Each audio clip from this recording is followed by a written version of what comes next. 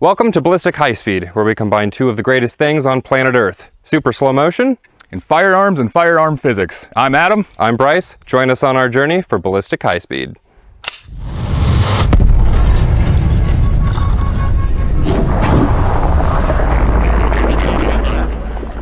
Welcome back again to Ballistic High Speed. Today we're looking at more calibers of grind hard ammunition. Today is 223. We are going to be comparing their standard full metal jacket against their controlled chaos. They are both 3,100 feet per second, but the controlled chaos is 62 grain and the full metal jacket is 55 grain. They both happen to be boat tail, so we're going to be firing both of these today, see what happens. We're going to be firing them out of a Van Buren AR-15 platform. This is a multi-caliber, so we can do 223, 5.56, and there's really nothing special to this one. This is just a flat-out basic AR-15 platform. We're going to get these chambered up, we're going to fire them into some ballistic gel, and we're going to check out how their damage goes. See if those cavitation bubbles are pretty. All right, this is the Grind Hard Ammo 223, just their full metal jacket, just ball ammo. Shooter is ready. All right, high speed ready, on your mark. Grind Hard Ammo 223 versus gel block. 3, 2, 1.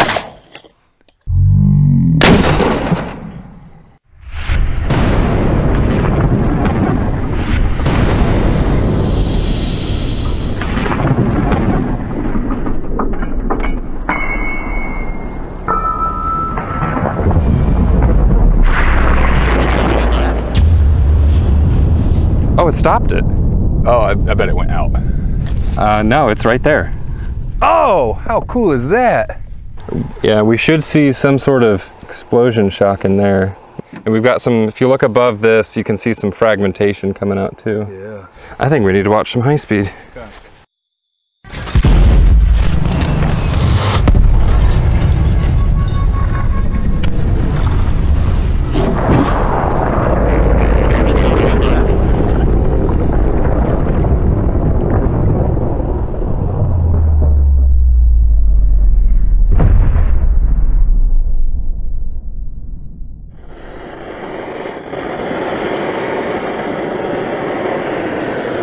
This is the Controlled Chaos 223.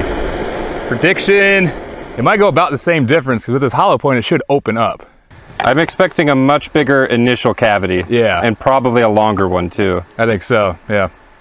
Guess we'll find out. That's what the high speed's for. Concur. All right, high speed ready. Shooter ready. Controlled Chaos in 3, 2, 1. Nice. Oh, wow. Weapon is clear.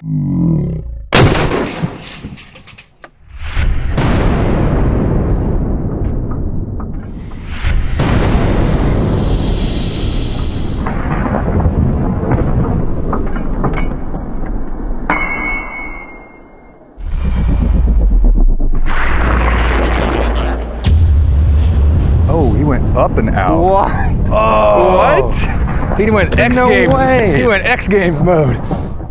So we were wrong, and that it actually went a lot further. Way further, because if it went straight, it might have made it through both. So it fragments out and just sends like a sabot, just continues on. But this looks so much more devastating. I don't know if you can see on camera, but it's spidered out. Looks a lot more many pieces of chaotic shrapnel in there. Yeah.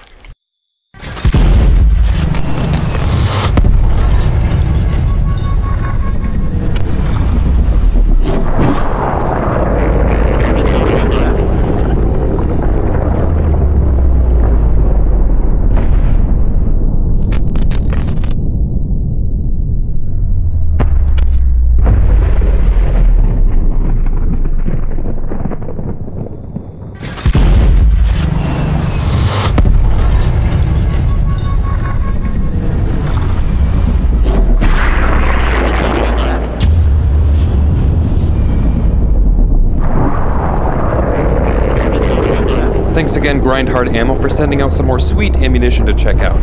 There are a few more calibers we're going to be taking a look at in the future, as well as a really exciting video coming soon with some very unique and interesting targets. Please feel free to subscribe, check out our social media platforms, and give us some feedback. So thanks for watching this episode, and we'll see you in the next one.